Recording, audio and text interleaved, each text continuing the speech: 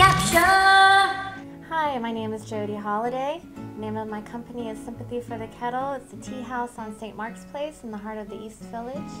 I lived in Europe in my early 20s, and I really fell in love with the teas in Germany and France. They layer their teas with dried fruits, dried flowers, and that's what gave me the inspiration. Our most popular drink is the green tea latte. We use high quality matcha. Matcha is broken down Gyokuro leaves, and we serve it with either steamed milk or steamed soy. We have over 150 different kinds of teas. So we have a lot of unique pastries that you won't find anywhere else. Everyone who comes in here has a different need, and that's what we try to fill.